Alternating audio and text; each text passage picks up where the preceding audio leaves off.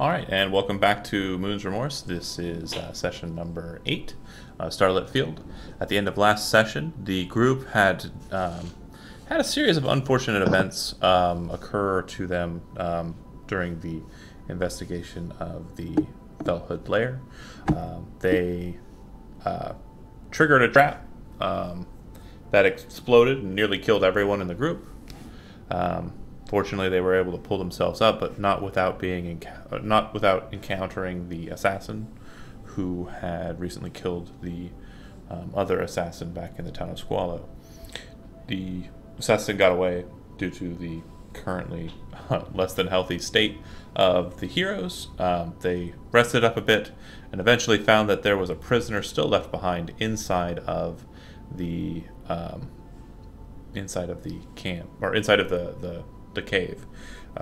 That person was an individual named Sanojiro, who apparently Jun had some history with. After a strange back and forth conversation, the individual named Sanojiro beat the crap out of Jun and escaped the group to go and find his missing sword.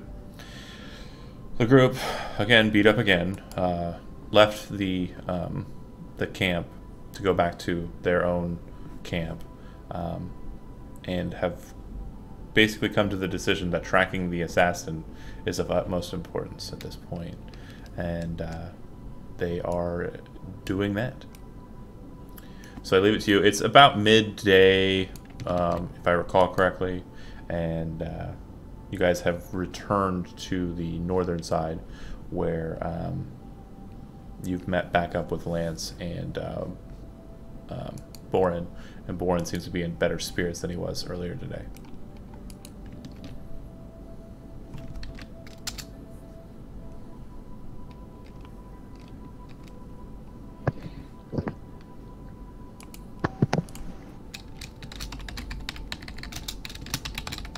I'm just limping around, like, are we going back to town? What's the plan here?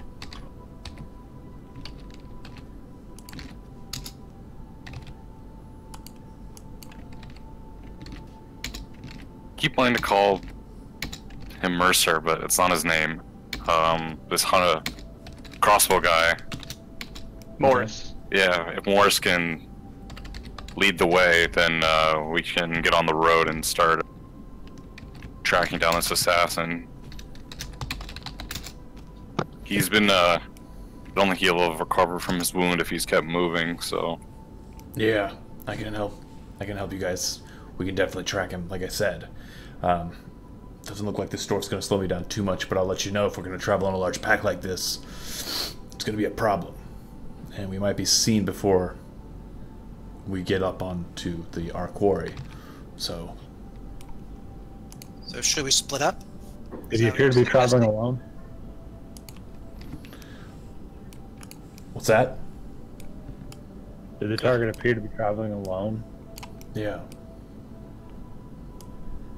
I don't think being spotted is going to be too big of a deal. I mean, if he spots us and we're close enough that we can get to him on foot, then we'll just... Sure, it's not an ambush, but we'll just run up on him. I'm sure he's not going somewhere to be alone, though. If he's going True. to ground, he might be going somewhere where there's others. Do you think that? Are you suggesting that we split up then? I'm not saying that at all. I'm just saying that if we're going to move out in the open like this, you got to be aware that we're not going to be very easily kept to stealth. It's That's never the been case, our. then we should just go for speed. Sorry, go ahead, Steve. I was gonna say, stealth's never been our strong suit, so I think speed is fine. Or the pack can travel behind you, Morris, as you scout ahead and leave your marks. We'll follow your path until you get to a point where you don't feel comfortable anymore. We can regroup. All right. Yeah, that's fine. Lance kind of chimes in. He says, well, I tell you, it is our goal to seek out the assassin. But if you wish to kind of minimize the number here, I and the wounded dwarf here can make our way safely back to Squallow. If you want us to stay with you for numbers and for strength, we can. But I don't think... I think us heading back would not only help your cause in staying smaller a group, but it would also assist in helping this dwarf and possibly maybe even being able to recover his eye. Are we sure the displacer beasts have left the area? Morris looks at you and goes, I doubt they have. I don't think it'd be wise for the two of you to travel by yourselves then, especially with him, only be able to see half of what he normally would. Lance says, well, we made it the first time, and Morris says, you won't have me around this time. And they may have let you make it this far. You also won't have Lady Ithel with you to heal your wounds if you do run into problems. Fair enough. You could have just said that you want me to accompany you. And he smiles. Morin kind of looks at you and says, is it really possible for me to get my eye back? Nope. Not anymore. Alright. Okay.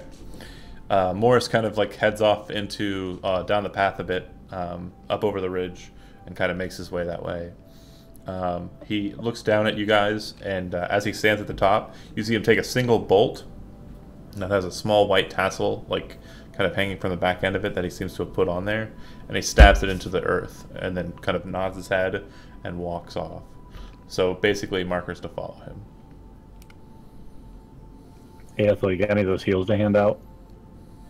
I have two first level spells left. Other than that, I'm dry. But so yeah, I can do little. Do you want to use it on NPC? No, on me. 'Cause I'm hurting like hell. So.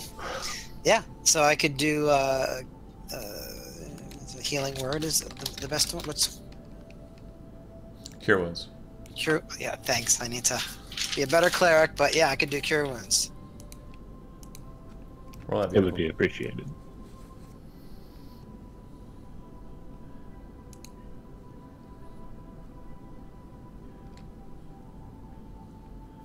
Where'd it go? I don't see anything. Yeah, you just put your name in the text box. I don't know how you did that. I clicked cure wounds. Are we already having issues with Roll20? So when you click the spell in the spells area, it should automatically roll, no? Yeah, usually. John, up you on also the cast produced level. nothing. What's that? You're also producing nothing in the text log, just your name. Hmm. Well, you got something. Okay. Yeah, so for spells, apparently it seems to be messed up, but hold on. Yeah, fuck. No? Mine works. Yeah, No, interesting. you didn't roll anything. You just posted what Oh. it is. Sorry. Just Andy, roll a d8 if you're casting it at first level, and then add Weapons appear to be working. your wisdom modifier +2 because you're a life cleric. So you'd be adding 6 to whatever you roll. Just roll a d8 and add 6. Okay. So, how much did you get? 10. That's how much you get back. I am much more comfortable traveling with that. No worries. I have one spell left, other than cantrips. I got some more lay on hands from leveling, so we'll see. All right, Morris, take off. We'll be behind you. Yep, he's up the hill already, and he's already left one of the bolts. When you go over to the bolt, do you pick it up or you just pass it by? I'll take it with me. Okay, good. You guys travel for a good hour or so, and towards the end of the hour, Morris kind of stops, and before planting another bolt, he kind of just stops and waits. What do you do in response? Basically, you're out in the open fields. He just kind of stops, though. It looks like he's not... It doesn't look like he's stealthing or anything. It just looks like he's standing there waiting for you guys to catch up to him, really. Catch up to him. And he's put down a number of bolts, kind of keeping you tied to to where he's located. And he kind of walks over to you and offers to take them back. Yeah. And heads off about 60 feet out into the high grass. He kind of sets one down and continues on his way. It gets to a point where you cross over a game trail, more of an actual pass, really. And you see Morris kind of stop at the pass, kind of from a... You guys are moving from a southward trajectory up north, and you're going to cross over it. And the grass is kind of there's kind of a hill that descends down to it and a hill that descends up from it. You guys are coming down the hill, and Ostanos kind of looks at you guys and sees Morris kind of stop and drop down and kind of raise his hand in a fist, and he goes, "We gotta stop." And we all drop down. Cypress drops down, yeah. Yeah, absolutely. Yeah. Everybody can make a perception check if you'd like, and stealth check is not required. 22. Okay. 22. The two of you, 18. the two of you see that up ahead, in front of Morris, like where he's kind of stopped and looking across the game pass, there appears to be a large cat, possibly two of them, and these small tendrils on its back are kind of fluttering about. It looks like it's kind of in a lower position as well, and you can see that its back hind legs are kind of doing one of these. Calibrating.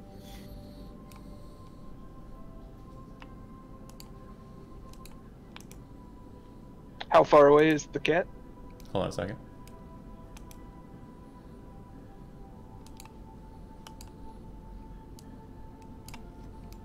All right. So you should be able to see it now, right? Is that correct? Yeah. Yes. Yes.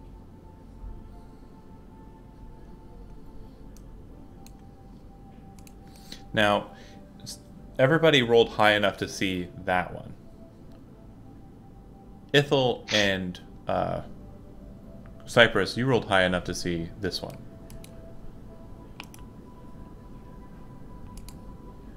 Oh, crap. And it looks like it's actually stalking you guys. At this point, I need you to, or I need everyone to roll initiative, but I will only be talking to the people who aren't going to be surprised for this round. Got it.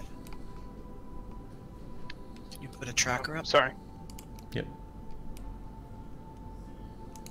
Mine's a 10. Okay, hold on. I can't edit it myself. Oh, wait, yeah, I can.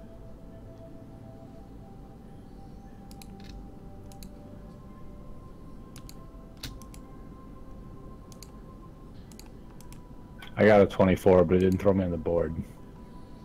You gotta select your token first. I did. I think I know the issue, but Alright. so I'm trying to play from two screens at a time, and I think they're not communicating.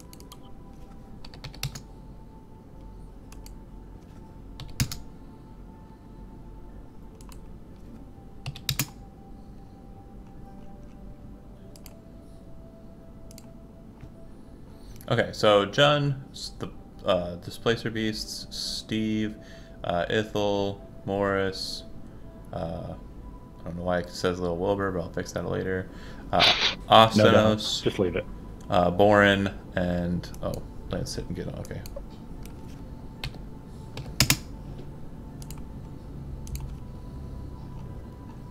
All right, John, you didn't roll high enough to see them, so you are currently surprised. But you see the creature up ahead, and you can kind of like see that Ithel and Cypress are kind of reacting, but you're not sure to what. So you will not be able to act during this turn during the surprise round. It'll go to it. It pounces the closest available target.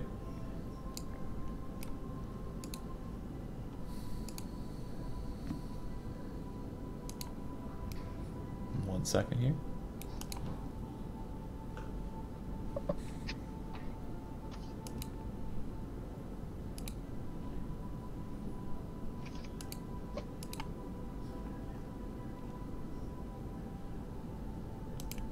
All right, so it will be attacking the closest available target. All right, it hits. And it deals that much damage. Okay, cool.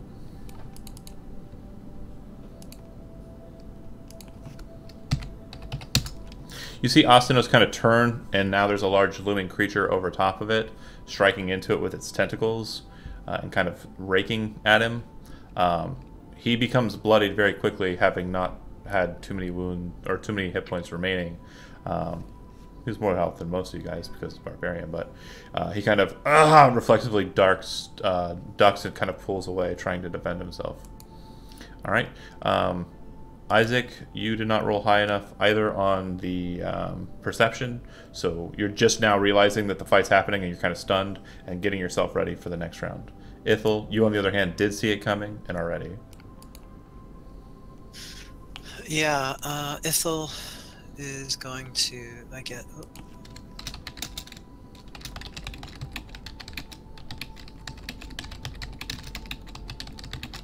Step right there and attack. Okay. That's one ballsy elf.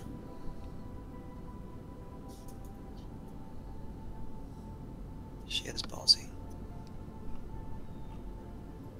How'd you do on the attack? 17. No, that's wrong. I'm sorry. I got a 9. Okay. Swing and a miss.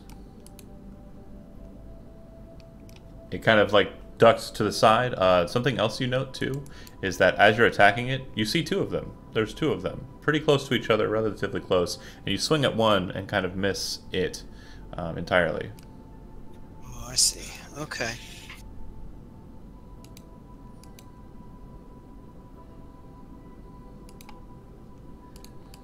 All right. Pertwee did not roll high enough, and Morris did roll high enough for the other one, but not this one. He sees the fight going on. He will be surprised, though. He wasn't expecting this. Cypress. Cypress will step up and around on this side of Astanos, and I'm going to bite at the Displacer Beast. Okay. 21 to hit. Yeah, that will actually miss. You swing at it with your teeth, and you kind of bite into one, but you are biting into the wrong one. So you have disadvantage on all attacks against it. Oh, I see. Yeah. And bonus action, I'm going to... oh, shoot, where'd it go? Hungry Jaws. Okay. I'm just going to roll bite again, since it's the same roll. Mm-hmm. 18, 16 disadvantage. So that'll hit. 5 points, and I'll take a... All right. 2 temporary. Ithel, you notice that the second that it gets bit by him, he bites the right one, both of them kind of become one again. Like there's still now just one cat instead of this weird displacement of 2. All right. And then Ostanos was surprised, and so was Boren. Jun, you were not surprised during this round. I will be using a bonus action to dash to get behind this. Okay.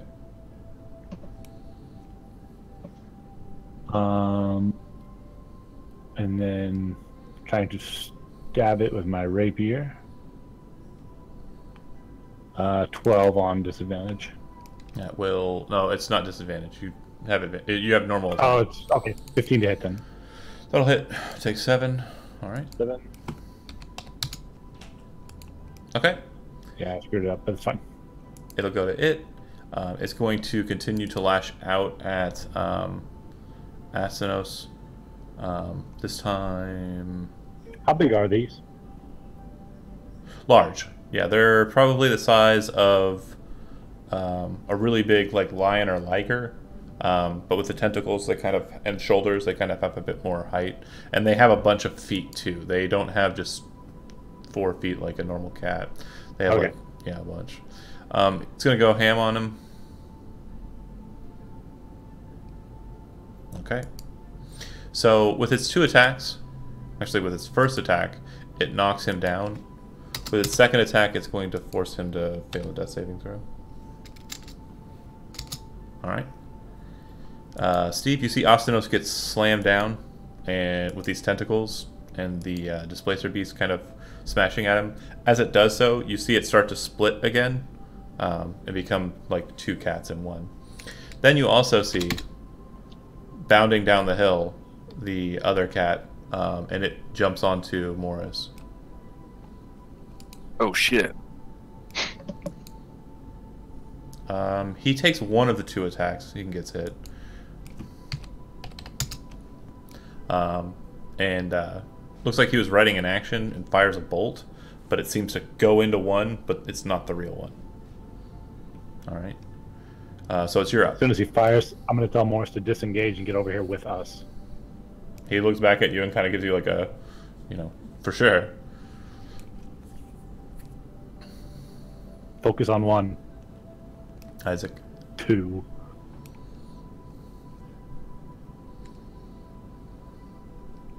What you doing, Steve? You said the one is over here. He's back to all freaky deaky. Yeah, they're both currently in displacement. All right. I'll listen to Jun's tactics, and yeah, I'll move up here, and I'll give it a swing. Okay. It's 20 to hit if it's disadvantage. Yeah, it hits. So 9. It snaps back into 1 again.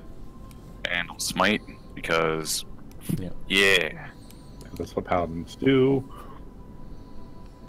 Smite, yeah, 2d8. So 19 total. Okay. Yeah, it looks pretty wounded. Not bloodied quite, but wounded. Ithel? So is it back to its normal shape? It's not displaced? It's not displaced. Whenever it gets hit, it loses displacement. Then when it starts its turn, it regains it. Yes. Okay. So 12. Yep. 12. All right. You cut into its its shoulder and kind of cut into a bit, and blood starts to kind of flow from it. It kind of looks at you and growls as it's kind of leaning over Ostinos. All right. Anything else? No, I'm just gonna growl back. All right. Lance will step in as well and kind of like swing in. He whiffs. Can't hit that AC because he's a lame-o. And he kind of reaches down and kind of tries to shield Ostinos from the creature. Morris kind of uses his bonus action to disengage. Gets up higher on the hill and takes a shot at the one that's not displaced. And hits for 12 points. Pretty solid. Yeah, looks like he's ready for more. Cypress. I'm going to go ahead and cast Entangle at the northern one. Oh, the northern one? To try to keep it where it is. Smart. What is the range? 20 foot. Okay, cool. It's a 20-foot square. Range is 90 feet. No, I'm saying is that you could like put it in a general area and hope to catch the one that's if it's displaced. Right. Yeah, cool. Okay. Strength saving throw, DC... Against 13. Okay. And when it casts spells. Okay. So it doesn't appear to be caught in it. It looks like a lot of the roots kind of go through one of them and looks like they're entangling on it, while the main one appears to not have roots kind of growing through it. It's a very strange appearance, but it appears to be kind of pulling itself free of the roots, no problem. Ostinos death saving throw. Failure. So he has 1 remaining. And then the Borin will rush in, kind of standing over top Ostinos. And he swings in with his pick, like screaming out, "Ah!"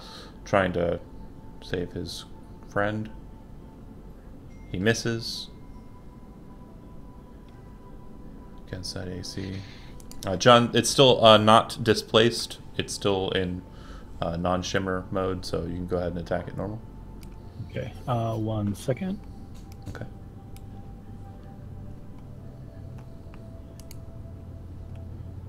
Okay, so on my turn, I'm going to tell Isaac, Morris, and Cypress on your next action, immediately go engage the other one. Since the roots, we can see it going through the wrong one. We know which is which now. So the disadvantage thing should be gone. Well, if you are using the bonus action to help them and point that out, yeah, I'll allow that. Yeah, that's fine. And then I'll be using my action to stab this one. Okay. Stab it in the face. snapping my rapier to my offhand and pulling the diggler in one action. Okay. So you 18 to hit. Yeah, the Diggler will hit. You're not thinking. Plus, Yeah, you don't have a second attack or anything, by the way. Just the one. no. I'm just for fluff, throwing the one in the air, catching with the offhand, snapping with the diggler. Okay. It does 7 piercing. Sneak attack isn't rolling. It's 2d6 now, right? Yeah.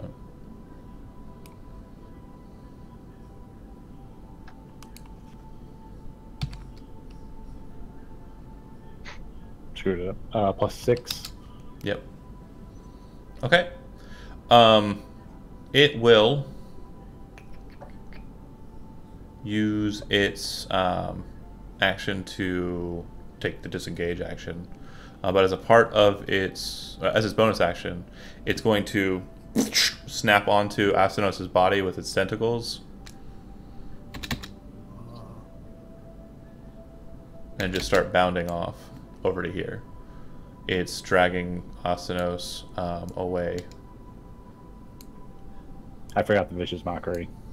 That was the other thing I wanted. Vicious Mockery is a spell you can cast with it. It's not you cast it when you attack or anything. It's either or. You can use the. Oh, okay. Yeah. I thought it was part of like after you hit, use No. it. All right. Basically, it serves as either it's a magical dagger or you can cast Gotcha. a spell with Okay. it. Yeah. That's what that Displacer Beast does. This one moves out of the entangling area, which still remains, right? Yeah. Okay. What's the radius? 20 foot. Yeah, 20. Okay. Hold on a second. Becomes difficult terrain.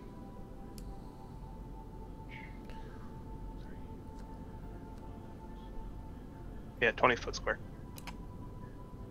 Oh, we neat. need, No, we need to get past them. radius makes it a 40-foot square. That's a little large. 4, 5, 6, 7. One more. Really? Wow. Based on everyone's positioning from before, I would have presumed you would have put it there. Is that accurate? Yeah, I was going for avoiding ourselves if I could. It says it's a 20-foot square, starting from a point within range. Yeah, I know, but I don't have a square specifically. I just have the circle, so just go with it being a square. Okay. And it's 20 foot radius or 20-foot square? Square. Oh, okay. It says 20-foot square, so I'm guessing 20 It by would- 20.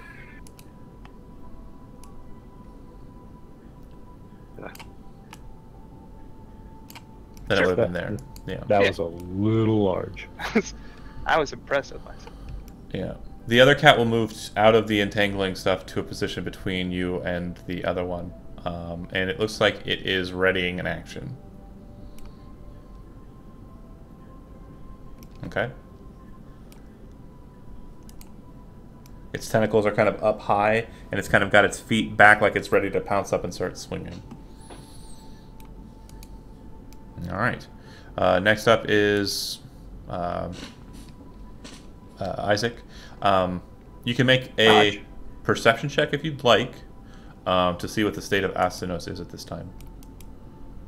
Oh no, my friend. Wait, he just picked him up and disengaged, right? Yeah, but he kind of snapped into him with the tentacles to start, which have basically they look like flat pads at the tips, but the pads have spikes on the interior. He did. Yeah. So when you look over at him, you notice that based on the way that those things are kind of holding him and kind of caught onto him, you're pretty sure Astanos is dead, not currently breathing or alive, or dying, Oh, God. just outright dead. But the one that's pulling away is pretty wounded, right? The one that's pulling away with Astanos in its grasp is pretty wounded, yeah, but the one that jumped in between you and it, not so much. Alright, I know what I would do, but I know what Isaac would do, and he'd say, fuck this guy, I gotta save my friend, even though he's probably dead. He deserves a burial or some shit like that. Focus on the immediate threat. Let Morris take the shot. You say Too that. late. I'm blinded by Did you go? vengeance. Did you run past my cat? Oh, I ran past it. Oh, okay. So I'm gonna use my reaction to attack you. Do it. Do it, you bitch. Your armor class is 18. It's 18. Okay. So first attack hits for 8 and 4 is 12. Second attack hits for 14 total. So 14 plus 12. So how much is that? Total of 26. 26. Oh god. 26 minus 6 because I'm a heavy armor master now, boy. Yeah, there would have been 2 attacks. That's it. Did it knock you down, or are you still up? Oh, I'm up. All right. You rush over to the one that's got Otsunos. And I'm gonna attack him with my attack. Yeah. Actually, I better make this attack worth it. I'm gonna bonus action, and I'm gonna use a spell. I'm gonna use Divine Favor, to charge up my blade. Put your whole ass into this. The whole ass. Oh, he's got an advantage on this too from the aid. He does have advantage. Oh, on no, this. no, wrong target. Oh. Or does it? You just putting it on in general? I don't know. No, yeah, you know what? The way you described it being the help, yeah, no, it's against the one that was in Brambles, but is no longer. But yeah. Damn it. That will hit. Oh shit, it does hit. Kill him. Probably 15. Fuck, what's Divine Favor? A D4, I think, of Radiant? Well, what did you cast with the bonus action? What was that again? Divine Favor. Yeah, so 1 extra D4. Yeah, roll it. So, 18. As you rush in and kind of like, smack, hit the cat in like the chest, you see like the spark of radiant energy kind of burst through, and its 2 forms kind of snap together, but as they do, they're kind of splitting apart because the chest has been cut open. The tentacles kind of fling wildly, and Astinos' body, which is a good 300 or so pounds, is flung like a rag doll down into like the hill, like right about there-ish. And the cat just kind of falls to the ground. Dead. Yeah, it was worth it. I don't even care. Alright, Ithel?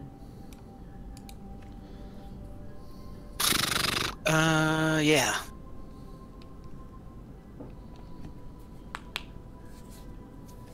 Is it displaced? Or Yes. do I yes, shit. Yeah.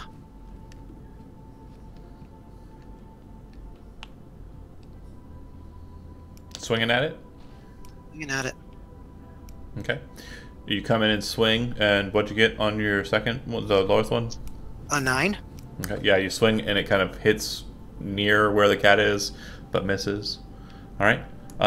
Pertwee kind of looks at you guys as you guys are advancing, and kind of lets out a, and rushes in to fight as well. He will, once he gets to that position, he's actually going to take the dodge action and kind of like smack his sword against its shield, like looking at the cat. Yeah, right here! And it also looks like he's ready to snap his arm out to kind of catch any attacks that hit towards the elf. Like he has the protection fighting style. Ooh, nice. Alright, Morris kind of gets low onto his knee, loads his heavy crossbow, looks at it for a second, and just kind of holds the line. It doesn't look like he's taking a shot this turn, though, but it does look like he's focusing in on it. He's ready to shoot it. Alright. Low over. What's Cypress do? Can I confirm whether or not Astanos is dead from looking at him from this distance? Now that the cat's in the way, I would say that you wouldn't get a free one like Isaac did, but if you want to use your action to kind of like check him, yeah, you can do that. No, I won't do that. I'm gonna run up on the far side of the bramble Okay. and cast Thorn Whip. 20 Yeah, disadvantage. that hits. 10 feet closer to you. Alright, so it's kind of stuck in the square. When it re-enters, does it have to make a check, or is it just... No, it's just difficult terrain for him. Gotcha. And if Astanos is in sight, I'd like to cast Healing Word as a bonus action. Hold on. He's outside of Or wait, healing how word. far? I think Okay. it's 30 feet for healing word. It's 60. Oh, is it? Okay. Yeah. Yeah. You cast it. It doesn't seem to take effect. Okay. All right. Boren will rush in. Ah! And he doesn't have disadvantage at this point. He hits. Was Morris not up on his ready action yet? Yeah, he's taking it now. Okay.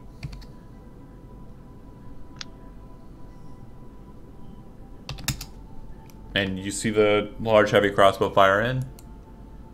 Hits. That shot, when it impales into it, it actually goes into the skin, but doesn't explode out the back. It seems to kind of lodge in the cat, and it just starts freaking out. It's not bleeding, but it does seem that the heavy crossbow was precisely aimed with the skill of a sharpshooter, and it hurts him a lot more than a normal bolt would. John? I move up behind the kitty cat.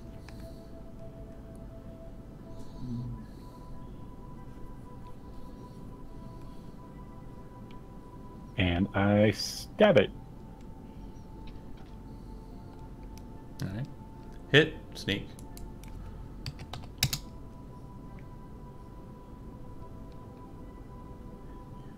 +8. Okay. On its turn, it'll take the disengage action. Moving to here. Oh, bonus action aid on Isaac. And its movement is lessened from the being in the brambles? 5, 6. Hold on a second. 1, 2, 3, 4, 5, 6, 7, 8, 9, 10. That would be 10 squares of movement, which would be 50 feet so far. Does disengage free him from all attacks of opportunity? Correct.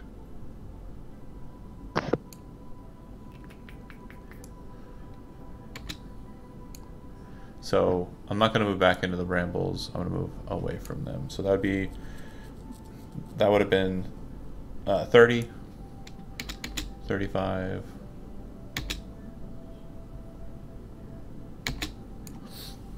And move to there. And it takes Astanos up as it does so. Likes to play with its food. No, it's so trying to hungry. have food. No, that's my friend. I run at him, Alright. attack him with my sword. You have 8 on this one. Yes. But you also have Oh. disadvantage, but it doesn't matter either Not way. needed. Nice. Alright, damage 8. 12. Okay, right. Do I have favor? Alright, it's bleeding quite a bit. It's definitely scared, and it's kind of holding on to Astanos, like, desperately with its tentacles. Ithel. Yeah, beside Isaac. It's no longer displaced. That'll hit. Nice. And Lance will rush in. Seeing that we have him on the other foot, he's going to swing. He doesn't hit. Morris will take a shot. He's again going to attempt to sharpshoot it. Miss. And then Cypress. I'm going to decast the briar, the entanglement, take it out. Stop concentrating, that's all you're doing. Or yeah, whatever. You know, he got what I meant. I'm going to run up 30 feet and cast another sword Whip whip. it. Okay. Whip it good. Hit. Is And he? because of his positioning with everyone in front of him, he cannot be pulled closer to you Okay, because he'd have to push everyone back. And That's fine. Do it. I just wanted to hit him for 4 damage. Alright. Boren has stubby feet, or stubby legs rather. He's gonna take the dash action to try and get closer. He does. Chun. Stab. Okay. Miss. Action economy. Alright. It'll go to it. Go ahead. bonus, give the aid back to Isaac again. Okay. Alright, the second it kind of starts its turn and has him and it looks like terribly afraid, it's going to take the dash action, so it'll be moving 100 feet. And that'll obviously take it off board and make it pretty hard to chase for you guys. but every single one of you will get an opportunity attack. It's at disadvantage because it just regained its displacement. Oops. Ignore that. So everyone who's adjacent to it will take an opportunity attack. Do they all happen at the Miss. same time or not? What's that? Yeah, they Do all all of these? Yeah. They're all simultaneous. pretty Okay. much. So 100 I'm feet the only one who still. gets it normal because of Advantage, right? Yeah. that's not normal. 100 feet is still within range of a bolt. Oh, nice. Oh, after that you can take a turn to try and shoot after it, but no one's going to chase it down. 8 damage, okay. Yeah. 9 damage. All right. And miss with Diggler, miss with a short sword. Okay, now I guess it comes to my NPCs. Hold on a second here. Borin will miss, and Lance will miss. All right. So it starts bounding off. It goes 100 feet off map in this direction.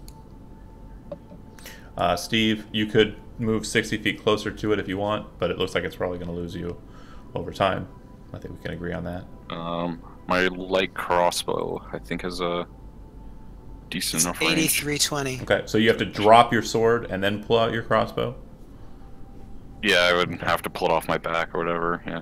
Yeah, and then you can go ahead and. I mean, if you're not sheathing your sword, you're just dropping it. Yeah, I guess just that's fine. In desperation, I want to get Aslan's body back, so I'll just take my shot. Okay, still at disadvantage. Hits. Why is it a disadvantage? It was just hit. No, for range. For range, it's 100 Oh, feet for away. range. It's 100 feet. Damage. All right. As it's darting away, you kind of line up the shot, fire it, and it just falls to the ground. Nice. And Astanos' body gets thrown in the air again and bashed on the floor. Oh. Cheap ragdoll physics. All right. What do you guys do immediately after the combat? So I drop my Crushed crossbow. his body, yeah. Yeah, just with the adrenaline, just run, try to scoop up his body. All right. When you get to him, it looks like a lot of him is kind of broken and twisted, like he's been thrown 10, 15 feet up in the air to fall on his head. And it looks twice even. And it looks like there's like a lot of his chest that's been kind of like ripped and pierced with those pads, as it's been using that main portion of meat to be the section point for its tentacles. Ithel knows it won't work, but she casts Spare the Dying anyway. You can't spare the dead. I know, but she does it anyway. Fair enough. All right. And then you guys kind of all come over to where he's at, right? I sheathe my weapons. Morris, can you still hit that trail? Morris kind of looks to you guys and says, it goes cold right at that path. So, the path is decently traveled. Oh, sorry, let me get my gruff voice. The path is decently traveled enough. I don't know which way he went. Either east,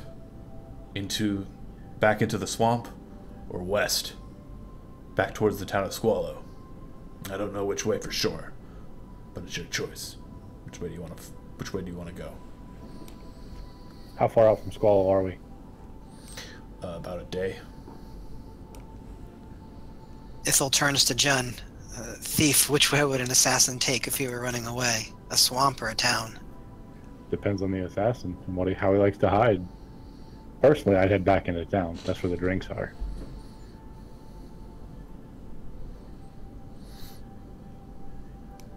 To be fair, he was already heading towards the swamp when we first started tailing him. Well, when you first started tailing him. So it could be that's the way he was going to go. Or it was always a ploy to double back into town and head deeper into civilization. I don't know for sure. But I do know this. That man's dead. What kind of travel is there on the path? Is it typically foot traffic or carts? Foot traffic, primarily. It doesn't look like it's been traveled much. Like, Morris could probably track, a bit to it, but there's probably been a couple of people through here in the last, like maybe 1 or 2 people through here in the last day or so. Okay, let's do Morris. Cypress, and Ithel, and myself, we will head to the trail, no farther than that, and let him study it to see if he can decide which way it went. Okay. We'll leave the paladin here. He can prep the body and decide if he's going to bury it here or if we're going to travel the day back to town. You guys should be fairly safe standing next to 2 displacer beasts that no more are going to attack. I think they're smarter than that. Asnos is a man of the road. We'll build him a small cairn here. Old soldier can finally rest. You can have a headstone of displaced bones. Yes, their skulls will make fine trophies for this fine warrior. Morris kind of gauges the trail and goes over it a bit more finely and kind of looks over to you, John, and says, it's really tough. 2 people traveled west towards Squallow earlier this morning, about when we were probably exploding, I think, around about then. But one individual, not too long ago, maybe an hour or 2, was heading east into the swamps, heading towards the Parnax-Saru border. Yeah, let's hold up here for the rest of the party. Let them finish their grave digging. Okay.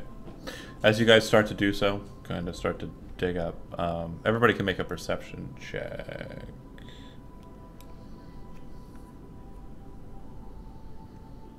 22. 19. 23. 16. Okay. Oh, sorry. You guys are 24. Yeah, you guys are all kind of paying attention to, the site at hand and also checking, where you're at and what's around. To the north, you can see the barrier peaks, off on the northern horizon, cold as they may be. And to the east, you can see, the portions of the swamp that your friend Cypress comes from. But what you also see coming, moving around the swamp, and it's higher trees, it's higher old growth trees, is something kind of flying in a circular pattern over about where you think the cave might have been at the entrance. And the creature that you see flying appears to be green in color and appears to have kind of a reptile-like look to it. Cypress, make a just an intelligence check. 4. So you would know that it's actually a 21 because I was giving you advantage, but Cool. you would know that there is a green dragon that lairs in that swamp. The green dragon's name is Chokreskafar, and it's very territorial, and you don't know why it's circling and specifically in that area, but it appears to have been brought out of its reverie. It typically hunts in the denser portions of the swamp and the forest, where you know that fey creatures like dryads and such are present, but it appears to be out and about closer to the outskirts of the swamp. Is that the same dragon that Ithel came across in the very beginning of the adventure? The beginning of the adventure, you were dealing with a dragon called Remorse. Oh, okay. It was a white dragon that you guys eventually killed. It's a swamp, eh? Maybe the black dragon's trying to mooch. Yeah, black dragons are typically swamp dwellers, primarily. Green dragons are normally forest dwellers, so it's weird. It's not terribly weird to see one in a swamp, but So it's got a lot of old growth, so it's pretty foresty. Yeah. But 2 dragons in one area. This place sucks. Well, again, you guys are about a day or so away from where you dealt with. No, the My home. Property values are shit up here. Oh, for sure. Not many people are migrating.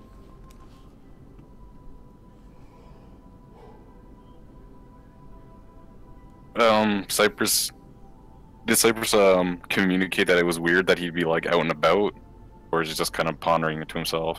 It does seem, yeah. I would point out, I'd say the name of it if anyone else were able to see it, or I'd point it out.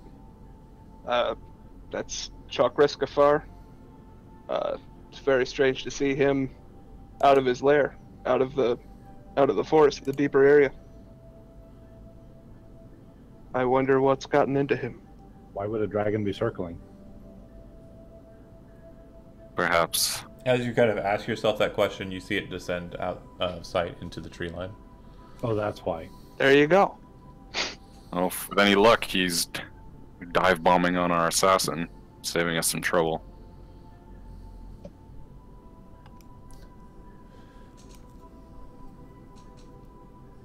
Well, at this point, we're a day away from town. We're not too far from the swamp, but it's full of dragon. And I don't know about the rest of you, but I don't think I'm quite at dragon fighting level. Nope. Again. Like, I'll fight a dragon, I just don't... It probably isn't going to go so hot. I'd like, not right now. I'd like a nap first. Yeah, I think I'm out of juice, even after leveling up.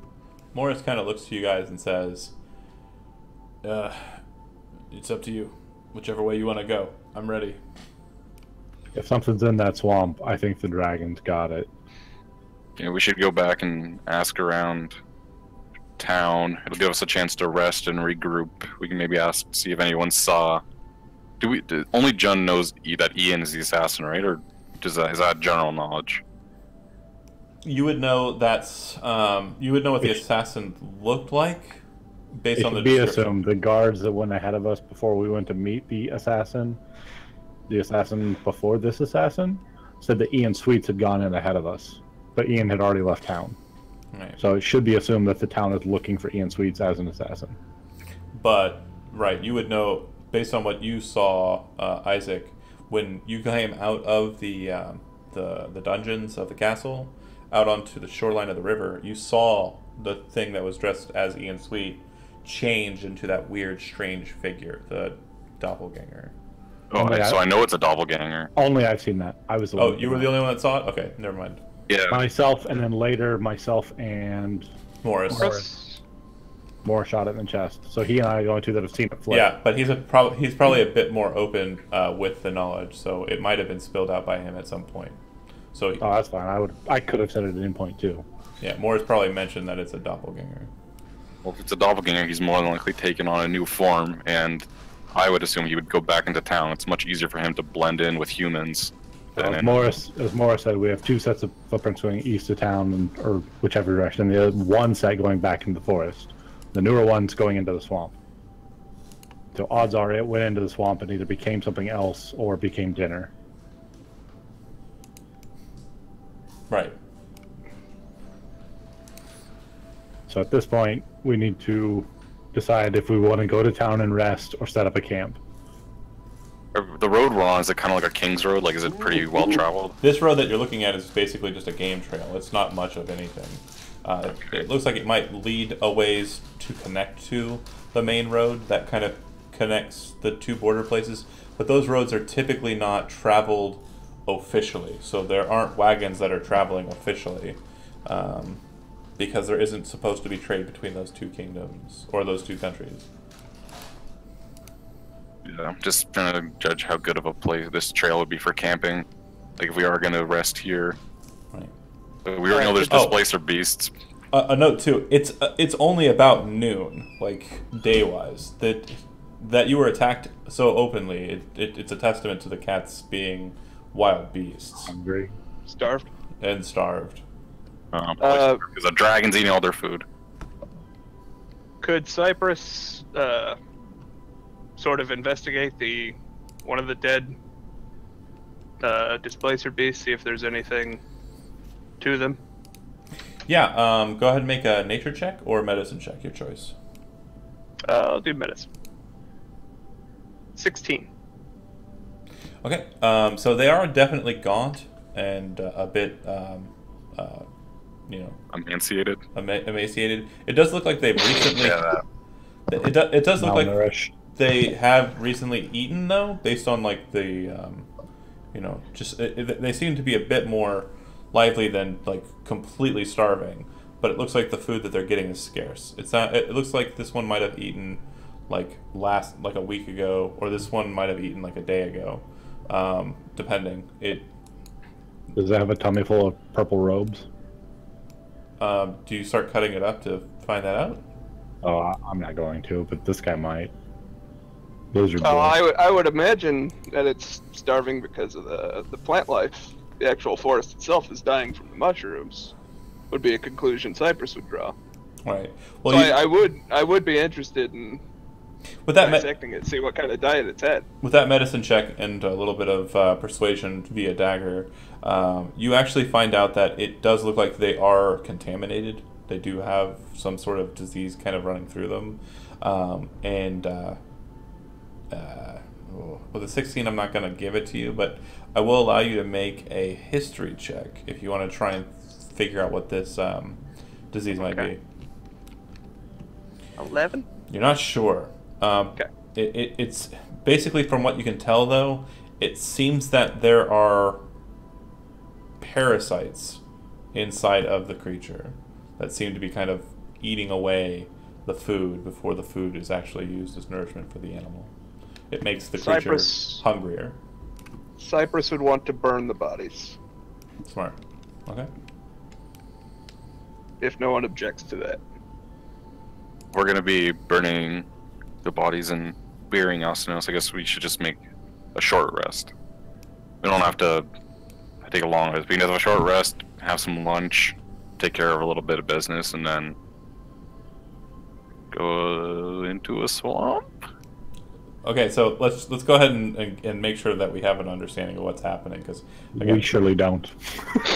I need you guys to decide. I can't tell you where you're going.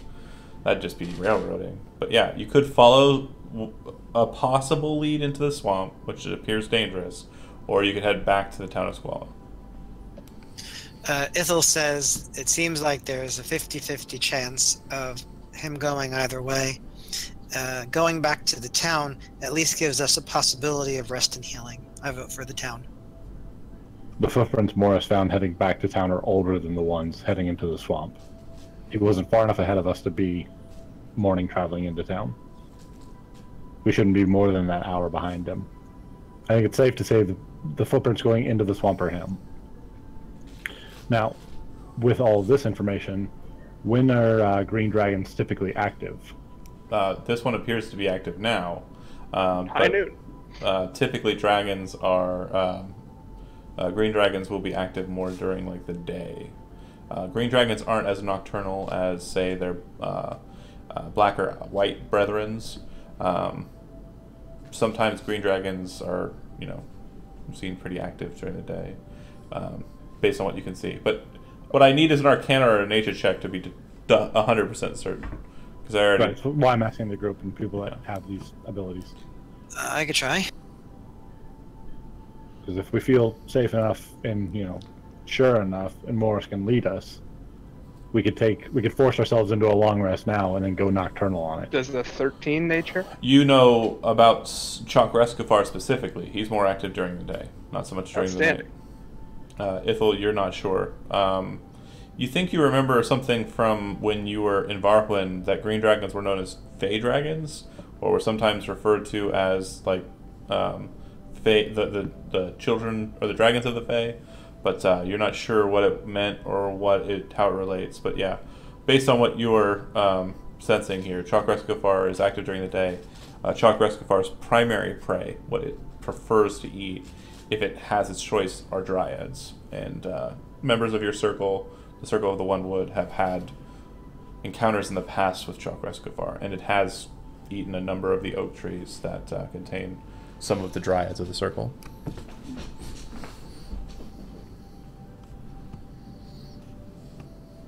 So again, Ithel wants to go back to town. She says, I'm not much use to you with only one available spell.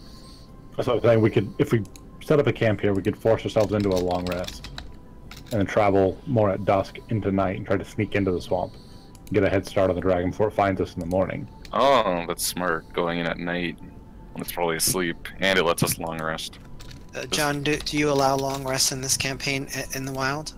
Yeah, I mean, that's fine. I'm just, the situation that you're currently in is kind of a precarious one. So I would need you guys to kind of find somewhere safe to camp. Like when you were in the cave, it was pretty safe, the way you had made it. Out here on the road, especially with a dragon in flight, not so safe. Can our druid help with that? I know the swamp reasonably well. Maybe I would be able to find What do an we have area on around the us? outskirts. Do we Go to only your house? Do we only Like- have high grass right here? You have a hut or something? Yeah, I Pretty have much. a house. Sure. There's like a little hut or a tree house. It's pretty much high grass out here. Like a lean-to, I would imagine. You don't actually have a residence. I figured. Circle druids don't really reside anywhere. Typically, if you're going to stay somewhere and you have your preference of staying somewhere, it's in the circle of trees, the circle of oaks in the center of the swamp.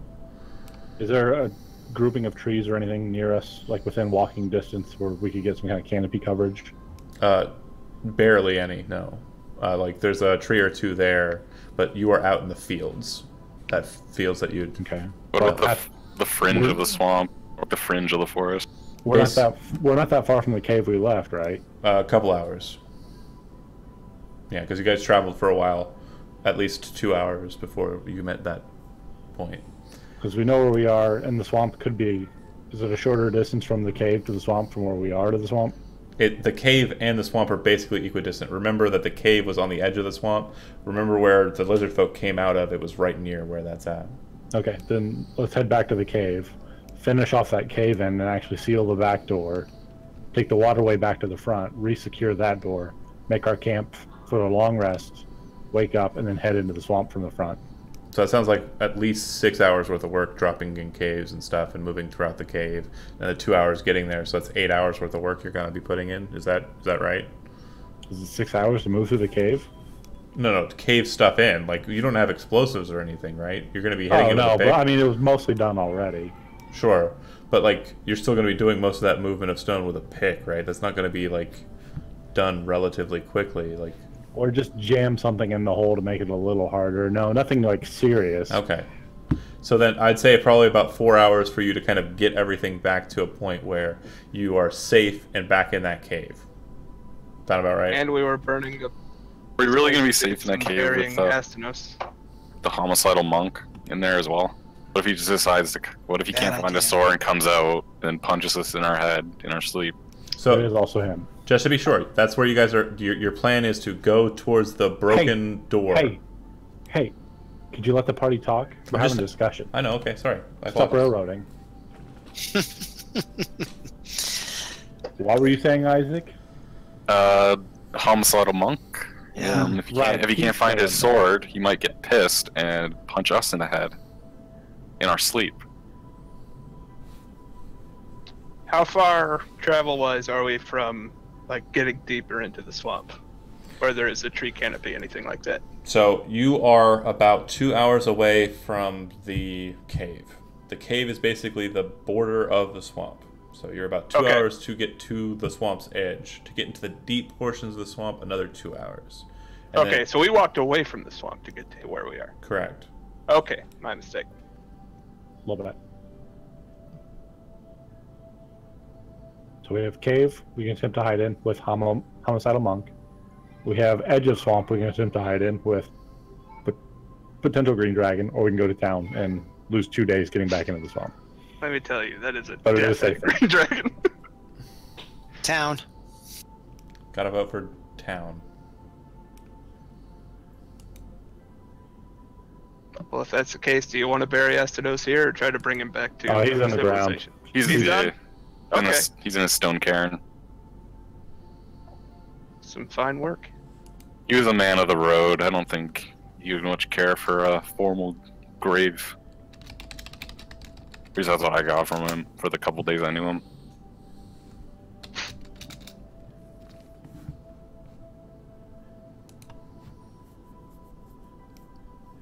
Did I get What's your vote there, Cypress?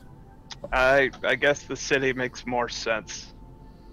I'm feeling a little worse for wear after this first 24 hours of meeting you people. So a little R&R would probably be in my benefit. Morris and Lance, what page are they on? Morris doesn't care. Does not have an opinion. Lance does not want to go into the swamp, period. And then Boren. Yeah, Boring wants to go to town. Blah, my eye, I don't care. Well, Boren's been crying over the grave of Astanos the whole time you guys have been talking. Only out of one eye, though. Yeah, no, sure, yeah. Blood's gonna be Right. the other one. Tear duct works. Alright, I guess we're going to town. The vote appears that way. All right, let's go to town, heal up, and come back out in a couple of days. Okay. If you guys hard march it, you can get there just into nightfall. Like, if you go straight on and try your hardest, you'd make it there like 10-ish, 11-ish. If you want to stop and not take a hard march, then you'd be getting there the next morning. No, let's just push for it. Okay. Alright, is a hard march going to cost us exhaustion or anything? Could potentially. Here's how we do that. Constitution saving throws. Get rid of exhaustion, we just have to take like long rest though, right? 19. Yeah. 3. All right. So 3. the druid, 14.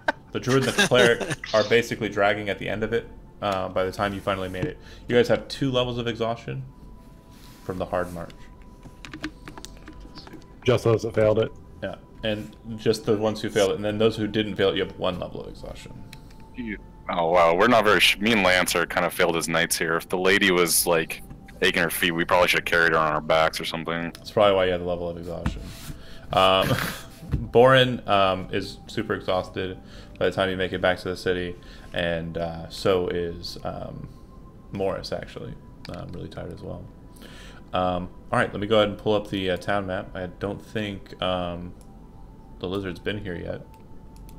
Nope. Welcome to Squallow. It is a small town on a river, the River Swallow, and you guys would be entering into it from the east bank, so you would be entering on that main bridge, the main thoroughfare.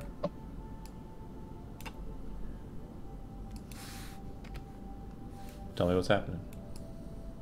Just for the sake of history, and I like to do it, I'll be entering through a side door, and I tell you guys I'll meet you in the tavern. And I disappear. Okay. What's a tavern? Yeah, I want to get to the town for R&R. What's a town? What's a... You'd think I lived this close, I'd have seen this place before.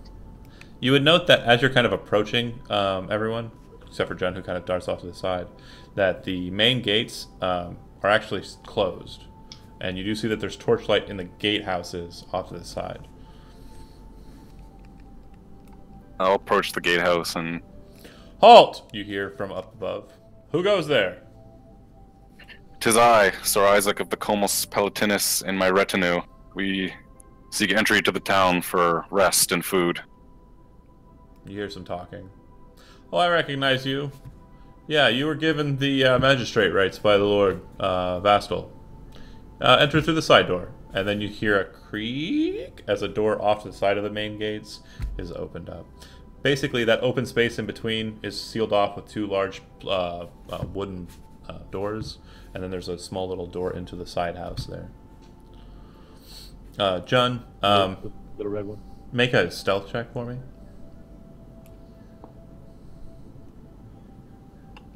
Ocean. As you're kind of moving through your normal passageway, you notice that there's a torchlight up ahead. Like, this place seems to be manned, like there's people here. And then you feel a hand just grab onto your shoulder and says, "Hey, what are you doing here?" And he kind of spins you around to face him. And it's a town guardsman with a staff in one hand and a lantern in the other. I go full foreign face and just give him a big smile and a wave. Oh, Tell him okay. I was just taking a walk around the town. And I show him my magistrate's dagger. Oh, he kind of looks you up and down. He says, "Oh, well, you have to enter through the main entrance, but I suppose since you're already here, just head on this way." And he kind of leads you along. Oh, thank you. Yeah, based on the magistrate's dagger, he kind of just leads you to where he goes and believes the story. And lets you in through the normal means that you go through. But strangely, you would note that this is probably not the safest passageway moving forward. All right. You head into the town to the tavern. You guys are heading to the tavern as well, or? Ithel would head to the temple, Stasia. Okay. Well, there's no Stasia temple yet. There's one that's being there's a place that's being given to you. It hasn't been finished yet. Remember, there's 2 temples in town. There's the Avarian temple, or I'm sorry, yeah, the Avarian temple and the dwarf temple, Dwarson. Okay. In that case, I would follow Isaac. Okay. Isaac is going. Well, I'll look to Ithel and say, "My lady, we can. The tavern is humble and will fit our needs, but if prefer, I'm sure our positions will allow us. The Lord would allow us quarters in his in the necropolis. What is it? The ziggurat? The ziggurat. The ziggurat. Yeah, they might be more comfortable. Ithel nods and say, yes, let's do that. All right, so we'll try to get quarters at the ziggurat. Okay. You head on that way. The doors are also barricaded in the north gate, and you also see that the doors are also barricaded at the castle keep. There doesn't appear to be anyone manning the doors at the keep's doors. There's no one present. No one to request access. Oh, there's no one like on the wall or anything? No. Anything strange? Do we sense that there's something off here? Like, should there be some people here? You can see that there are guards present on the ziggurat proper, but that's hundreds of feet away. You can see their torchlights moving. It looks like that the guard around the ziggurat, it doesn't pay attention to the interior door when it's sealed, because there's no need. It pays attention to the exterior towers. And there's no like side doors or anything, just this big gate. I mean, if you want to slip into the dungeon, you can go outside, drop through a hole. No, That's too much effort. We were just trying to get a bed of feathers instead of one of hay. Right? Exactly. It looks like it's too late to call upon the Lord. Alright. Okay, to the tavern it is then. All right. You go to the tavern and enter in. It's a pretty decent amount of people here at this late hour. You see Jun kind of making his way to, one of the table or bar. Where are you going? Before I ever get there, I'll be looking heavily around the town at where guards are stationed, what's going on, which doors are sealed. I'm assuming all of it's because of the assassinations and stuff, but just to get information for the future. To be fair, it doesn't look like guards are out and about and in any more force than they normally would be, and the gates are typically sealed up at night anyways. This is the first time that you've really traveled around in the way that you have at night. So it just looks like the guard is a bit more active at night than normal on the exterior of this town specifically. But yeah, it looks like all of the buildings are locked up and shut up with the exception of the tavern. But it does appear to be normal for the town. This Maybe, is how night goes. Maybe slightly heightened due to the deaths that have happened present, but nothing like they haven't brought in the National Guard or anything. It's not like they don't appear to be on like a full alert. Yeah, or anything. It's nothing like that. Right. Okay, then yeah, I'll just head into the tavern. Okay. So like when you enter in, just after you enters in, so do the other three. You would see that it's a lively bunch of people. Quite a few folk, but you do see that sitting at a table kind of in the shadows off on her own is the fortune teller that you saw on the roads back when you were traveling before. Do you recall the fortune teller? Yeah, I remember. I still don't care. Yeah. Who else is in here? Quite a lot of fishermen being very rowdy. In fact, shortly after you guys finally kind of get in as such, it looks like two of them are having a spat of blows. Doesn't look like they're being terribly violent to each other. It's like one person's punching the person's arm and then offering his arm up for the other person to punch until a winner is determined. The barkeep is, typical, just as is. And make a perception check, John. Just John. 19. There do appear to be three people that are kind of off on their own too, a ways away from the fortune teller. And it looks like the inner lining of their cloaks is purple. Like if you were to reverse it, it might be a purple cloak. I'm gonna tap Isaac on the shoulder and Ithel. Nobody else has come in here yet, right? Just you three. From my party? Okay. Yeah. No one's entered since. We all came in at about the same time? You came in maybe a minute before they did. Okay, well, I would have stood inside the door to survey. I wouldn't have taken a table or a booth. I would have been waiting. So as they come in, after noticing that, I'll tell one of them to go right, one of them to go up the middle, and then I'm going to take the left. Isaac up the center. What are we doing? I point out the people sitting at the table with the cloaks that appear to be purple on the inside, and how they could be the people we were chasing before. So I'll let you take point and confront them. Ethel and I will stop the exits. It's pretty. It's like 11, right? Yeah. All right. I nod, but I have this big yawn. Gotta do what gotta do. And as we're walking over, I'm just gonna bust all the rest of my lay on hands on myself I because slap in if the this face a turns into little. something, I gotta Come on, bud. take at least one hit. Cop Put the mode. rest of my lay on hands on myself. Cop mode. That should give me at least a small buffer if this goes south. Oh wait, so you pointed out that they might be fell hoods, right? Yeah. All right. Is there a free seat at their table? There is 3 of them actually. It's a 6-seated table. Yeah.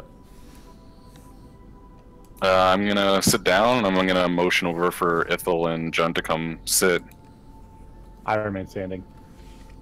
If they would follow. Oh, good evening, gentlemen. How's your night treating you? We're doing fine. How can we help you, sir? Oh, I'm here on some local business. I been charged with finding several gentlemen wearing purple cloaks in this area. They've been having some trouble. Would you see anybody that description?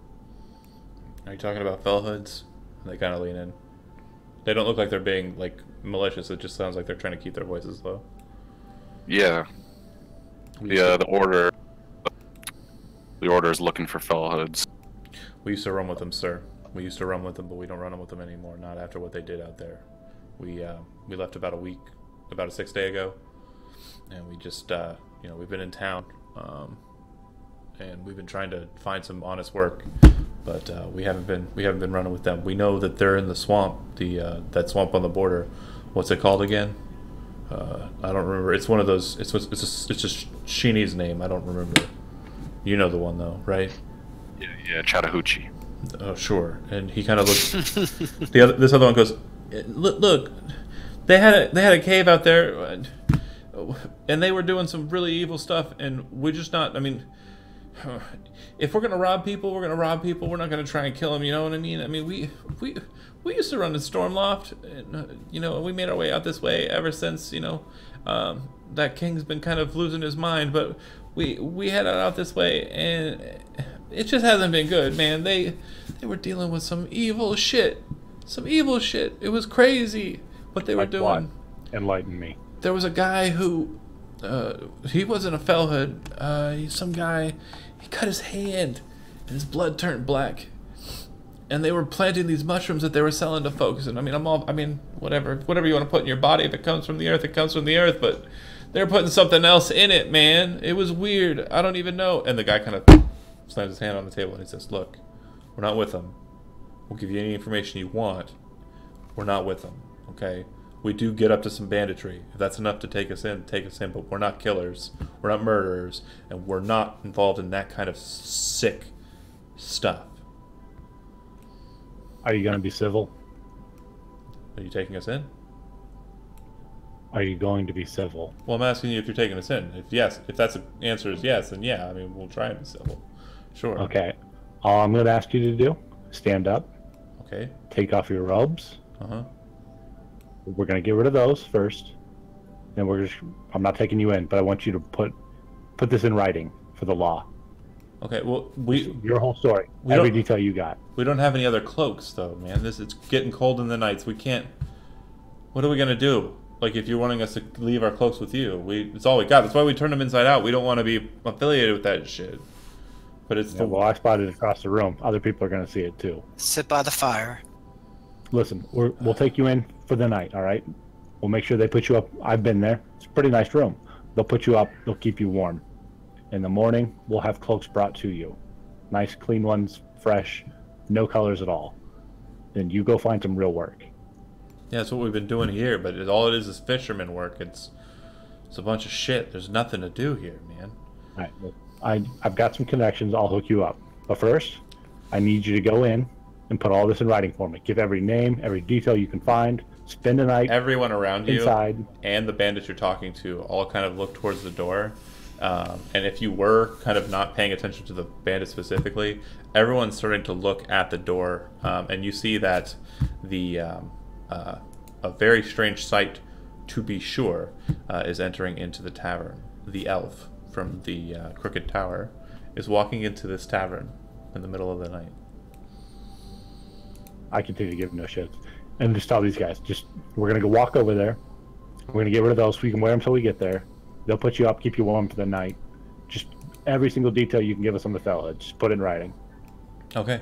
Give us a pen and some pen and some paper. We'll write what we have to. They should have that like at the place, right? Yeah. Well, you're trying to take them back to the dungeon, like in the castle? No, is there nothing out here like that?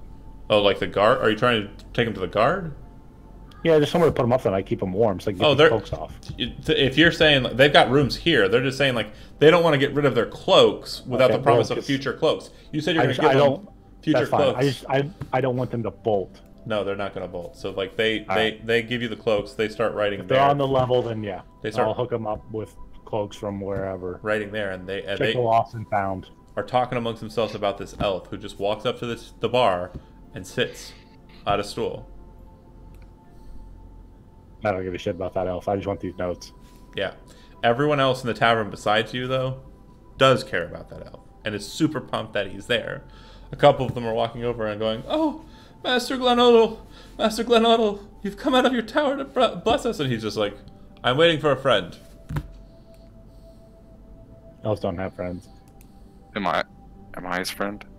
Is he waiting for me? Go ask him. Do you walk over to him? Hell yeah. It looks like John's taking care of stuff here. He looks at you. Ithel would go, yeah. Yeah, he looks at you and he goes, "Ah, Lady Ithel. Sir Woods. How goes it?" Oh, just dancing on the verge of death. Nothing new for us. And where's Dimsbest? Is he with you? Unfortunately, Master Dimsbest had to return to his archaeological findings, his dig site. They required him urgently. But I heard you dealt with the Dragon Freemus with his assistance. A great boon, if I do say so. The Lord has rewarded you, I hope, with some sort of gift or token of his appreciation. Yes, we've been given the titles of magistrate. Perfect. In this small region. So you plan on staying about. That's wonderful. He smiles and kind of keeps looking towards the door as he's talking to you guys. What brings you out of your tower? From what I've gathered, it's very, very rare that you ever come amongst the common folk. I'm waiting for a friend.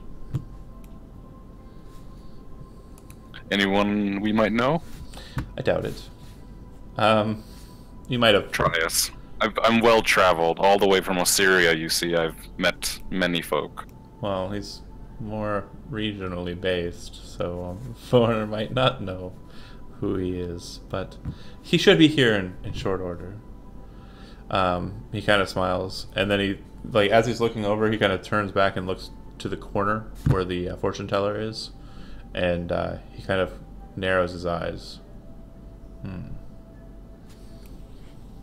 Ithel would go to the fortune teller and have a seat. Yeah, you sit across from her. She looks at you. I'd put a silver down on the table. I'd say, go ahead. Your fortune again. No. I'm just thinking. The page of stones, you said? Yes. Tell me more. So you're wanting to have a reading specifically about that portion of your reading? Yes, that's right.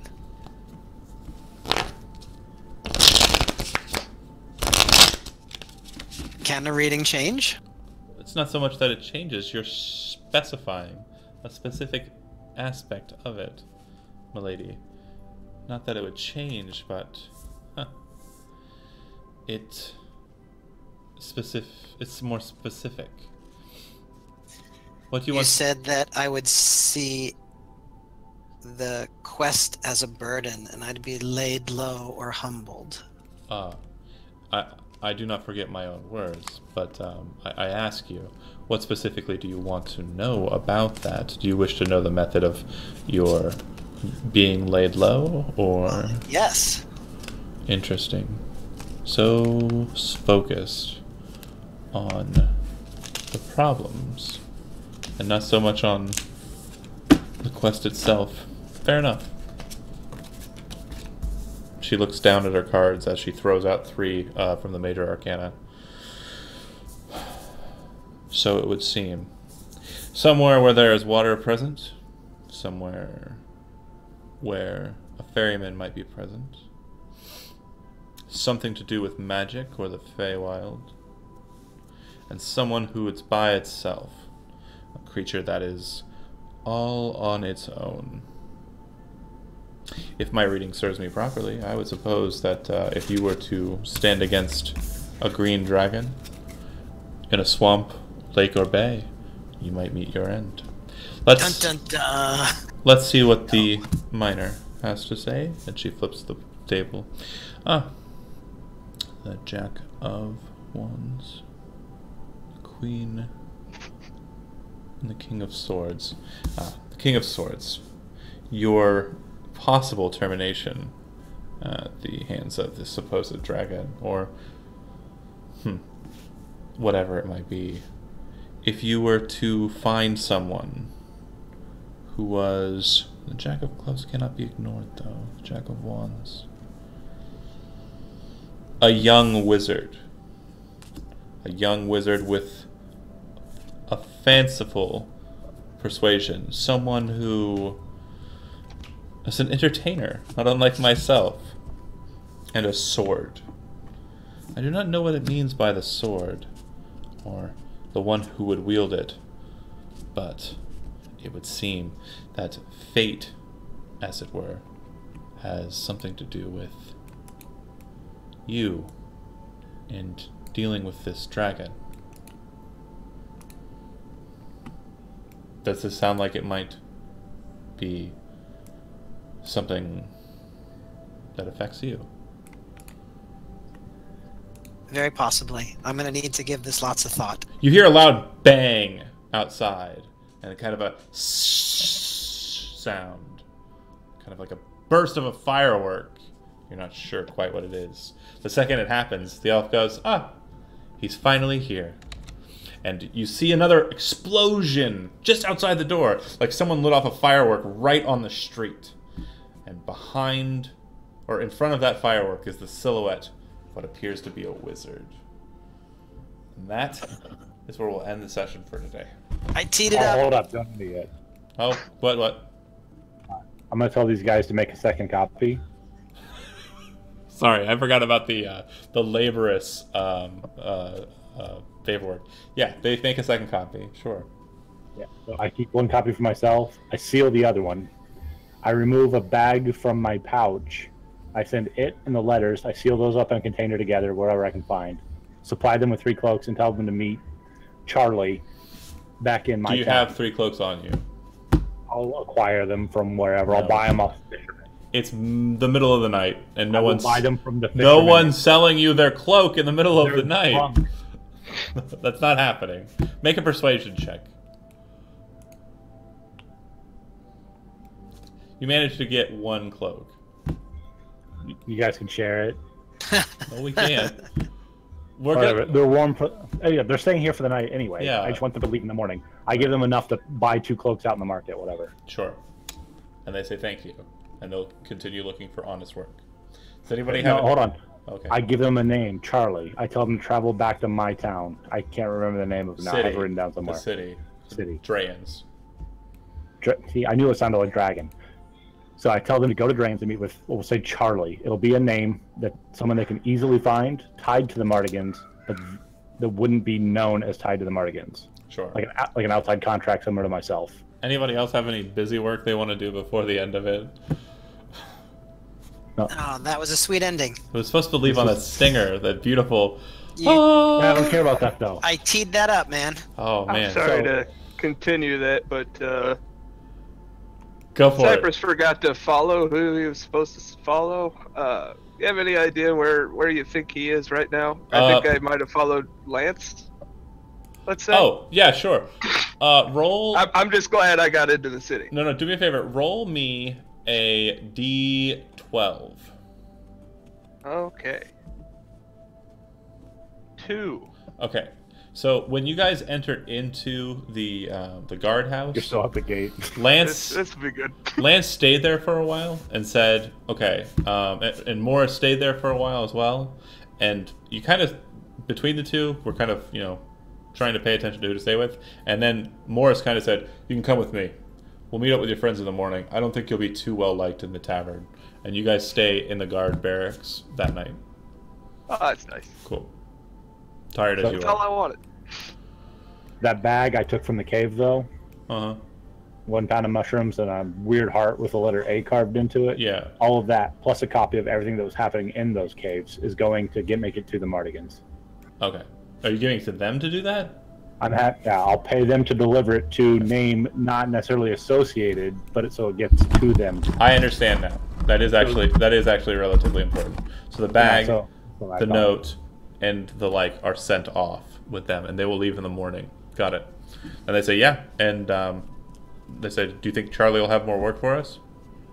Oh, I'm sure Charlie's going to have something for you. Awesome. And they nod their heads. Yeah, we're into this. This is our kind of deal. Okay. Yeah, out of character. The Margans are totally going to kill those 3. Possibly. All Oh, right. look, he just shipped us 3 fell hoods. Neat. Anything else you guys have before I end the stream? Silhouette of a wizard. Wait, so when you say something of it, it was like the firework went off and the door of the thing opened. I'm and then, like, gonna end the stream, and then I'll explain a little bit more after. It's fine. So Ruined it.